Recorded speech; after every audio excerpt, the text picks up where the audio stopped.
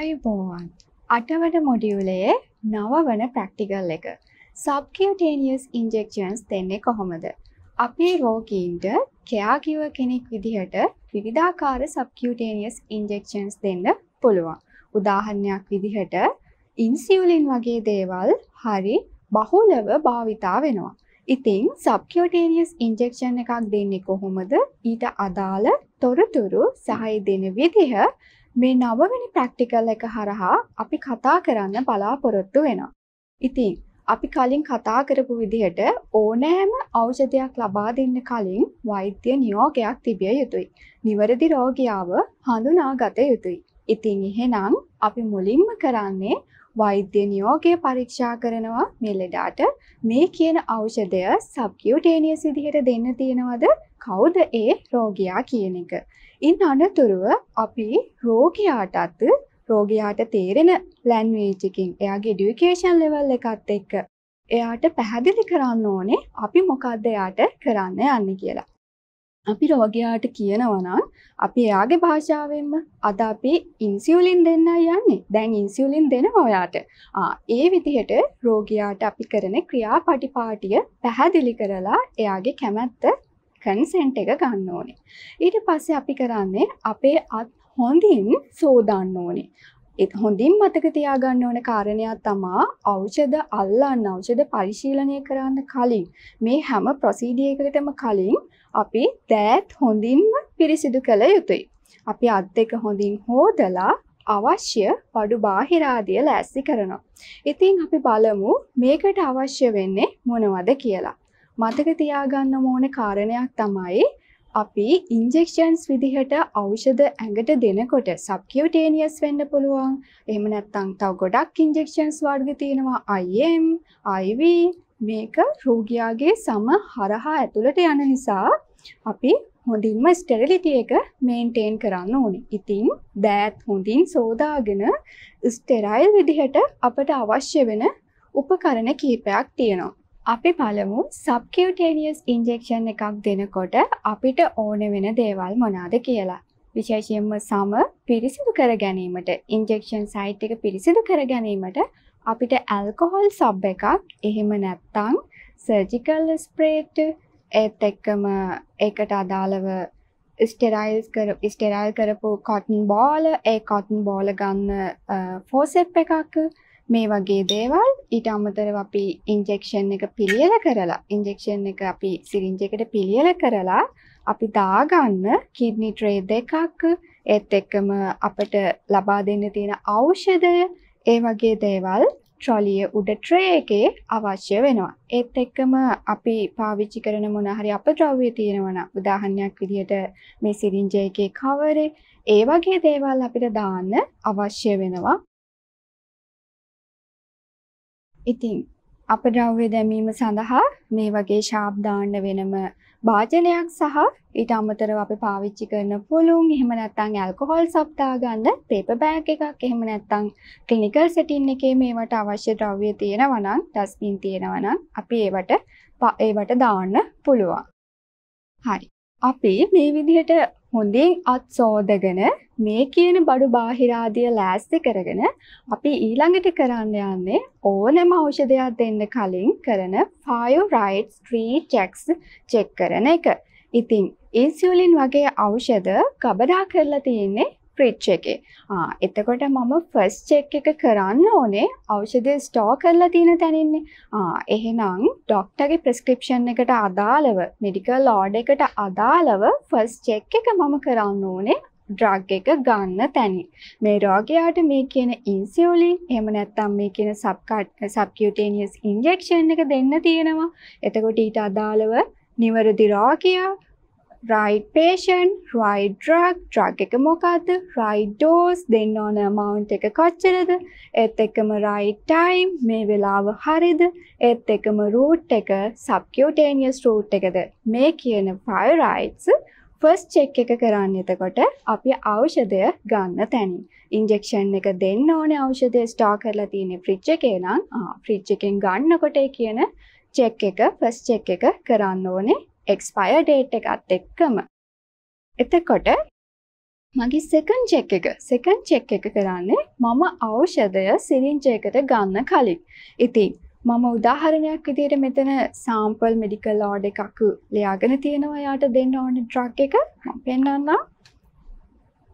මේ තියෙන්නේ ඇත්තටම sample එකක් විදිහට medical prescription එකක්. ඒකේ තියෙනවා මුලින්ම තියෙනවා මේ විස්තර doctor ගේ prescriber ගේ details, patient ගේ details, Miss Piyumi Hansani, එයාගේ date of birth, එයාගේ age එක, gender එක, එයාගේ address, patient details මම confirm කරගන්න ඕනේ patient දෙන්න කලින්. එයාගේ නම, ගම, එයා හරි patient ද, first check එක, first right එක correct right patient ද කියන එක මම patient details confirm කරගන්න ඕනේ drug දෙන්න කලින්. ඒත් එක්කම එයාට දෙන්න තියෙන drug එක, NPH insulin කොහොමද දෙන්න ඕනේ, medical order එක, 16 unit subcards, 30 minutes AC medical abbreviation එකක්, before breakfast before meals කියන එක, before meal highlight කරනවා breakfast කියලා. උදේ කෑමට විනාඩි 30කට කලින් මේ බෙහෙතෙන් මේ NPH කියන insulin එකෙන් unit 16ක් දෙන්න. ඊට පස්සේ and 8 units unit 8ක් දෙන්න subcutaneously 30 minutes AC කෑමට පෙර medical abbreviation එකක්. evening meal එහෙනම් හවස කෑමට කලින් unit 8ක් සහ උදේ කෑමට විනාඩි 30කට කලින් unit 16ක් දෙන්න කියලා medically යට prescribe කරලා තියෙනවා. ඒට අමතරව මේක typical sample medical prescription එකක් නිසා ඊට යටින් prescriber ගේ signature එක seal එක තියෙනවා. මෙහෙම නැතුව ඔයාලට අපි පස්වෙනි පාඩමේ කතා කරපු විදිහට written medical order එකක් වෙන්න පුළුවන් clinical note එකක, එහෙම නැත්නම් patient ගේ clinical record book එකක ලියන. ඉතින් කොහොම වුණත් අපි medical record එක check කරන්න ඕනේ මේ ඖෂධයත් එක්ක. එතකොට මේ කියන ඖෂධය හරිද? එතකොට මේ කියන NPH insulin ද තියෙන්නේ? ඒත් එක්ක මේ කියන expire date එක ඕකේද? ඒ දේවල් check කරන්න ඕනේ. එහෙම check කරනවා second check එක. එහෙම check කරලා තමයි මම ඖෂධය syringe එකට ගන්න ඕනේ. එතකොට මේ syringe sterile වෙන්න ඕනේ. අපි අත් දෙක හොඳින් සෝදලා sterile විදිහට සෝදලා තියෙන්නේ. අපිට අවශ්‍ය නම් විතරක් මේ වගේ procedure එකක gloves දාන්න පුළුවන්. හැබැයි body fluid ශරීර තරල ස්පර්ශ නොවන නිසා අපිට මේවට gloves අත්‍යවශ්‍යම වෙන්නේ නැහැ. surgical scrubbing කරපුවාම ගොඩක් වෙලාවට අපි subcut වගේ දේවල් routine injections වලට අවශ්‍ය වෙන්නේ නැහැ. කොහොම වුණත් ශරීර තරල ස්පර්ශ වෙන risk එකක් තියෙනවා නම්, infection risk එකක් තියෙනවා නම් ඔයා gloves දාන්න ඕනේ. ඒ වගේ ආරක්ෂාවට දේවල් පාවිච්චි කරන්න ඕනේ. අපි sterility එක maintain වෙන විදිහට අපි syringe එක කඩලා මේ විදිහට kidney tray එකට අපි දාගන්නවා. ඊට පස්සේ අපි අවශ්‍ය ප්‍රමාණය දැන් අපිට කියලා තියෙන්නේ 8 units ගන්න කියලානේ. අපි දැන් මේ රැට ඖෂධය දෙනවා නම් 8 units. එහෙනම් ඒ syringe එකට අවශ්‍ය ඖෂධ ප්‍රමාණය අපි ගන්න ඕනේ. ඉතින් මේ තියෙන්නේ insulin දෙන syringe එකක්. මීට අමතරව caregiver setting එකේ routinely insulin ගන්න රෝගියෙක් ළඟ නම් insulin pen එකක් තියෙන්න පුළුවන්. එතකොට insulin pen එකෙත් මේ වගේම insulin දෙන්න inject කරන්න needle එකක්, ඒත් එක්කම drug එක ගන්න අපිට units ගන්න පැහැදිලිව සඳහන් වෙන විදිහට තියෙන barrel එකේ ලියලා තියෙනවා. අපිට insulin එක draw කරන්න මේ වගේ කොටසක් තියෙනවා. ඉතින් insulin pen එකේ නම් ගොඩක් වෙලාවට මේ draw කරන්න තියෙන එක වෙනුවට කරකවන්න කොටසක් තියෙනවා. ඉතින් කොහොම වුණත් අපේ principles sterility එක maintain වෙන විදියට file rights pre-checks preserve කරලා expire date එක check කරලා අපි drug එක දෙන්න ඕනේ. අපි බලමු ඉතින් මේ pen එකට අපි මේ කියන syringe එකට කොහොමද ඖෂධය ගන්න ඕනේ subcutaneous injections දෙනකොට කියලා. අපි එතකොට අල්ලන්න පුළුවන් syringe එකේ මෙන්න මේ කොටසෙන් විතරයි. මෙන්න මේ කොටස් දෙකෙන් තමයි අපිට අල්ලන්න පුළුවන්. අපි එතකොට drug එක අරගෙන අපි check කරපු drug එක second time check කරනවා මේ drug එක NPH insulin මගේ රෝගියා right patient මම check කරනවා මට ඉන්නේ Piyumi Hansani එතකොට patient details right right patient, right drug, prescriber prescribe කරන්නේ NPH insulin. මම මේකේ කියව ගන්නවා. එතකොට right drug, right dose ඊළඟට 8 units දෙන්නේ මං. එහෙනම් 8 units මං draw කරන්න ඕනේ මේකට. ඒත් එකම right time. එතකොට රැට 8 units. ඒත් එක්කම මගේ route එක doctor prescribe කරනවා SC subcut subcutaneously. මගේ second check එක මම කරලා මම drug එක මේ විදිහට draw කරගන්න ඕනේ.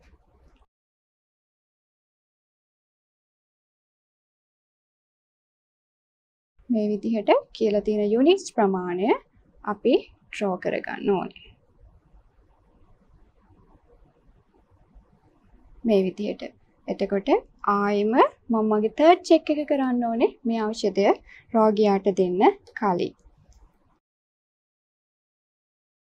මගේ patient යුමි හංසනී sample එකක් විදිහට මම අරන් තියෙන patient. එතකොට right patient, right drug, NPH insulin මම ආයෙම confirm කරගන්නවා මගේ insulin type එක. ඒත් එක්කම මම ආයෙ check කරගන්නවා right dose එක 8 units මම evening drug එක දෙන්නේ. එහෙනම් 30 minutes AZ before meal, evening before evening meal. රැට කන්න විනාඩි 30කට කලින් කියන කාලය time එක confirm කරගන්නවා. SC subcut subcutaneous කියන route එක මම confirm කරගන්නවා. ඒත් එක්කම drug එක expire වෙලාද නැද්ද කියලා මම මගේ third check එකත් කරනවා.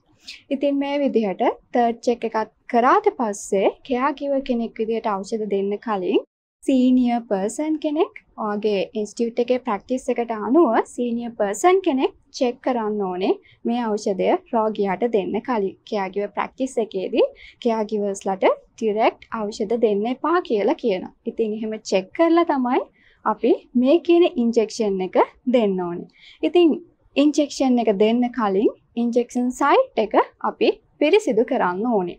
එතකොට මල් ළඟ අද තියෙන්නේ මේ වගේ ස්ටෙරයිල් කරපු cotton ball ඒත් එක්කම සමහර වෙලාවට international caregiver setting එකේ alcohol swabs තියෙන්න පුළුවන්. ඒත් එක්කම මේ වගේ surgical sprit alcohol වගේ දෙයක් අවශ්‍ය වෙනවා. insulin දෙනකොට නම් ඔයගොල්ලෝ පාවිච්චි කරන්න ඕනේ sterile water වගේ දෙයක් තමයි skin එක injection site එක clean කරද්දී. ඉතින් alcohol swab එකක් තියෙනවා නම් මේ වගේ surgical sprit දාලා මේ විදිහට කරන්න අවශ්‍ය වෙන්නේ නැහැ. හැබැයි අපි රෝගියාගේ injection site එක පිරිසිදු කිරීමට අත්‍යවශ්‍ය වෙනවා. එතකොට මේ විදිහට හදාගත්ත kidney tray එක මේ ඔක්කොම එකම tray එකකට දාගෙන අනිත් tray එකකින් මේ විදිහට sterile කරපු kidney tray එකෙන් cover කරගෙන රෝගියාගේ site එකට යන්න ඕනේ. ගොඩක් වෙලාවට මේවා පිළියෙල කරන්නේ මේ වගේ sterile solutions පිළියෙල කරන්නේ රෝගියාගේ site එකේ නෙමෙයි. ඊට පස්සේ රෝගියාගේ site එකට අපි මේ විදිහට අරගෙන ගිහිල්ලා ආයෙම patient අපි confirm කරගන්න ඕනේ. අපේ රෝගියාව confirm කරගන්න ඕනේ injection එක දෙන්න කලින්. ඒත් එක්කම මතක තියාගන්න ඕන කාරණයක් තමයි එයාගේ injection sites අපි පැහැදිලිව හඳුනා ගන්න ඕනේ. උදාහරණයක් විදිහට subcutaneous injections අපිට දෙන්න පුළුවන් upper outer arm අපේ අත්වල outer region එකට upper outer arm එකට දෙන්න පුළුවන්. ඒත් එක්කම abdominal region එකට දෙන්න පුළුවන්. upper outer thigh වලට දෙන්න පුළුවන්. ඊට අමතරව buttock එකට. ඔයා injection එක දෙන්නේ කොහෙටද? ඒත් එක්කම ඒ site එකේ මොනවා හරි ප්‍රශ්න තියෙනවද? උදාහරණයක් විදිහට රතු වෙලා rash එකක් වගේ ඇවිල්ලා එහෙම නැත්නම් lump එකක් ගැඩියක් වගේ ඇවිල්ලා ඒ වගේ තැන් වලට අපි injections දෙන්නේ නැහැ. එහෙම වුණොත් infections වැඩි වෙන්න පුළුවන්. අපි හැම සිදුරු කරනවානේ. එහෙම නැත්නම් ඒ injection එකෙන් ප්‍රයෝජනයක් නැති වෙන්න පුළුවන්. ඉතින් අපි නිවැරදි ස්ථානයක් තෝරගන්න ඕනේ. ඒත් එක්කම මතක තියාගන්න ඕන කාරණයක් තමයි injections වගේ දේවල් දෙනකොට අපි රෝගියාගේ පෞද්ගලිකත්වය ආරක්ෂා වෙන විදිහට අපි ස්ක්‍රීන් දාලා එහෙම නැත්නම් separate room එකක තමයි මේ වගේ දේවල් දෙන්න ඕනේ. ඉතින් ඒ විදිහට රෝගියාගේ අදාළ injection site එක තෝරගෙන එයාගේ privacy එක ආරක්ෂා වෙන විදිහට අපි කටයුතු කරලා අපි බලන්න ඕනේ මේ හැම කොහොමද subcutaneous injection එකක් දෙන්නේ අල්ලන්නේ කියලා. අපි බලමු. upper outer arm කියන injection site එක subcutaneous injection එක දෙන්න තෝරගන්නේ කොහොමද කියලා. ඉතින් අපි මේ විදිහට අපේ අත ඉන්ජෙක්ෂන් සයිට් එක හරිම සැහැල්ලුවෙන් තියාගන්න ඕනේ. මේ විදිහට සැහැල්ලුවෙන් අත තියාගෙන අපි අල්ලන්න ඕනේ එයාගේ මෙන්න මේ කොටසේ ටිෂු ලේයර් එක. මේ විදිහට අපේ ඩොමිනන්ට් නොවන හෑන්ඩ් එකෙන් කියන්නේ අපිට හුරු දකුණ නම් ඉන්ජෙක්ෂන් එක දෙන්න අපි ඉන්ජෙක්ෂන් එක දෙන්න අපි අල්ල ගන්න ඕනේ අපිට හුරු නැති අතින්. එතකොට මේ සම අල්ලනකොට දෙන්න ඕනේ සබ්කියුටේනියස් ඉන්ජෙක්ෂන් එකක් නිසා අපි අල්ලනකොට මෙහෙම ගොඩක් ගැඹුරට අල්ලන්නේ නැහැ. එහෙම ගැඹුරට මෙහෙම ඔසවලා අල්ලගත්තොත් අපි මසල් කම්පාර්ට්මන්ට් එකට යන්න පුළුවන් ඩ්‍රග් එක. ඒ නිසා අපි හරි සොෆ්ට් විදිහට අපි දෙන්නේ සබ්කට් කියන ෆැට් ලේයර් එකටනේ. එහෙනම් මේ ෆැට් ලේයර් එකට මේ ෆැට් ලේයර් එක විතරක් එන විදිහට සොෆ්ට් විදිහට මෙහෙම ස්කින් එක මෙහෙම අල්ල ගන්නවා. ඉතින් මේ විදිහට තමයි අපි ඉන්ජෙක්ෂන් සයිට් එක තෝරගත්තට පස්සේ ඉන්ජෙක්ෂන් සයිට් එක පිළියෙල කරගන්න ඕනේ. මතක තියාගන්න ඕනේ අනිවාර්යයෙන්ම ඉන්ජෙක්ෂන් සයිට් එක ක්ලීන් කරන්න ඕනේ ඉන්ජෙක්ෂන් එකක් දෙන්න කලින්. අපි බලමු කොහොමද ක්ලීන් කරන්න කියලා. අපේ ඇල්කොහොල් සොබ් වලින් එහෙම නැත්නම් සර්ජිකල් ස්ප්‍රිට් දාගත්ත කටන් සොබ් වලින්. එතකොට මේ කියන තෝරගත්ත ඉන්ජෙක්ෂන් සයිට් එක සෙන්ටිමීටර් 5ක විතර ප්‍රමාණයක් මේ විදිහට හොඳින් රවුමට පිරිසිදු කළ යුතු වෙනවා. මේ විදිහට. එහෙම පිරිසිදු කරලා අපිට ඕනනම් මේ කටන් සොප් එක මේ විදිහට තියා ගන්න පුළුවන්. අපි ඉන්ජෙක්ෂන් එක දීලා ආයෙම ඒ තුවාලෙට ඒ කියන්නේ ඉන්ජෙක්ෂන් සයිට් එක කවර් කරන්න. මේ විදිහට. එතකොට අපේ ප්‍රීඩොමිනන්ට් හෑන්ඩ් එකෙන් අපි තෝරගත්ත අපි තර්ඩ් චෙක් එකක් කරපු ඩ්‍රග් එක අපි රෝගියාට දෙන්න කලින් තර්ඩ් චෙක් එක කරනවා. තර්ඩ් චෙක් එක කරපු ඩ්‍රග් එක අපි අරගෙන මගේ patient 5 rights check කරලා 5 rights correct patient correct right patient right drug dose time right route 5 rights check කරලා expire date එකත් check කරලා තෝරගත්ත injection එක තමයි මේ තියෙන්නේ. ඉතින් අපි මම මේ තෝරගත්ත injection site එක clean කරලා මම යාට අංශයක 45ක angle එකකින් injection එක දෙන්න ඕනේ. අපි injection එක දෙනකොට ඉක්මනට දෙන්න ඕනේ. නැත්නම් යාට ඒක painful වෙනවා. දීලා ඊට පස්සේ අපි ආයෙම මේ සබ් එකෙන් චුටි වෙලාවත් අද කරගන්න පුළුවන්. එහෙම නැත්නම් clean අපිට ප්ලාස්ටර් එකක් අලවන්නත් පුළුවන්. රූටින් දෙන කෙනෙකුට එහෙම කරන්නත් පුළුවන්. ඊට පස්සේ අපි මේ දේවල් discard කරන්න ඕනේ. අවශ්‍ය discard කරන waste bin වලට. සබ්කියුටේනියස් ඉන්ජෙක්ෂන් විතරක් නෙමෙයි. ඕනෑම ඖෂධයක් අපි ලබා දුන්නට පස්සේ අපි කරන්න ඕනේ කරුණු කාරණා කීපයක් තියෙනවා. ඒ තමා රෝගියාව විනාඩි 20ක් මොනිටර් කරන්න ඕනේ. එයාට කියලා දෙන්න ඕනේ ඖෂධයත් එක්ක මොනවා හරි රියැක්ෂන්ස් ඇලර්ජික් වෙන්න පුළුවන්, ඇලර්ජික් රියැක්ෂන්ස් වෙන්න පුළුවන්, ඇඩ්වර්ස් ඉෆෙක්ට්ස්, සයිඩ් ඉෆෙක්ට්ස් වෙන්න පුළුවන්. ඒ දේවල් ආවොත් අපිට කියන්න රිපෝට් කරන්න කියලා. ඒත් එක්කම තමයි අපි එයා ගැන ඔබ්සර්ව් කරන්නත් ඕනේ. ඊට අමතරව අපි ඖෂධ දුන්නා මොනවාද කරේ? ඒ කියන හැමදේම ඩ්‍රග් chart එකේ එහෙම නැත්නම් ඔයාගේ ආයතනයේ ප්‍රැක්ටිස් එකත් එක්ක ඒක ඉලෙක්ට්‍රොනික හෙල්ත් රෙකෝඩ් එකක් වෙන්න පුළුවන්, ඩ්‍රග් chart එකක දාන එකක් වෙන්න පුළුවන්, caregiver note එකක වෙන්න පුළුවන්. මේ ඕනෑම එකක ඔයා කරපු හැම දෙයක්ම ඩේට් එක, ටයිම් එක, සබ්කියුටේනියස් ඉන්ජෙක්ෂන්ස් මොනවද දුන්නේ, එයාගේ ඊට පස්සේ ආපු රියැක්ෂන්ස් ආවද, කිසිම ප්‍රශ්නයක් වාර්තා වුණාද නැද්ද, ඒ දේවල් අනිවාර්යයෙන්ම සටහන් කරන්න ඕනේ. ඒත් එක්කම මේ දැන් අපි ඉන්සියුලින් වගේ දෙයක් දෙනකොට මම දැන් අර ප්‍රිස්ක්‍රිප්ෂන් එකෙත් මම highlight කරා ඒක දෙන්නේ ඉන්ජෙක්ෂන් එක දෙන්නේ before 30 minutes. Before 30 minutes to meal. එහෙනම් කෑම කන්න ඕනේ. ඉන්ජෙක්ෂන් එක දීලා පැය භාගයකට පස්සේ කෑම ගන්න ඕනේ. ඉතින් මෙන්න මේ කාරණාව අතිශය වැදගත්. එතකොට මේ වගේ ඩ්‍රග් එකත් එක්ක තියෙන අවශ්‍ය තොරතුරු රෝගියාව දැනුවත් කරන්න වෙනවා. ඊට පස්සේ අපි ડોකියුමන්ට් කරලා අදාළ අපි පාවිච්චි කරපු මේ දේවල් අවශ්‍ය තැන්වලට රීප්ලේස් කරන්න ඕනේ. ඉතින් අද අපි කතා කරේ රෝගියාට සබ්කියුටේනියස් ඉන්ජෙක්ෂන් එකක් කොහොමද දෙන්නේ කියන එක. ඒකෙදි අපි කතා කරා අවශ්‍ය දැනුම සහ තියරිටිකල් දේවල් සහ ඉන්ජෙක්ෂන් එක දෙන්න ඕන විදිහ ප්‍රායෝගිකව ක්‍රියාකාරකම තුලින් අපි කතා කරා. 8 වෙනි මොඩියුලේ 9 වෙනි ප්‍රැක්ටිකල් එක සබ්කියුටේනියස් ඉන්ජෙක්ෂන්ස්. ඉතින් අපි හම්බ වෙමු ආයෙම 8 වෙනි මොඩියුලේ 11 වෙනි පාඩම eye, ear, nasal drop administration.